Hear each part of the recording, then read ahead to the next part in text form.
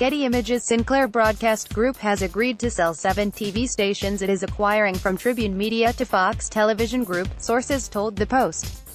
The 21st Century Fox unit will be acquiring Fox affiliate stations in Seattle, Denver, Cleveland, Sacramento, San Diego and Salt Lake City. The buyer will also be acquiring a CW channel in Miami. Sinclair on Tuesday afternoon announced it had definitive agreements to sell 23 of the 42 stations it's buying from Tribune, passing them on to buyers including Standard Media Group and Meredith Corp. The 7 going to Fox are part of that package of 23, two sources confirmed. Fox, which shares a common owner with News Corp, the publisher of The Post, presently has 28 stations. 21st Century Fox has agreed to sell much of its business, including its studios, to Disney for $54 billion. As part of the deal, it is planning to spin off Fox News, its sports networks FS1 and FS2 along with the television stations into the new Fox company.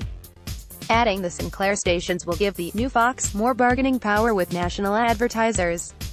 Meanwhile, Sinclair in its $6.6 billion purchase of Tribune Media needs to stay under the Federal Communication Commission's 39% national audience ownership cap, and these divestitures will help.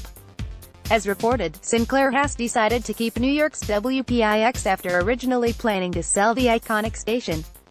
Fox declined to comment. Sinclair did not return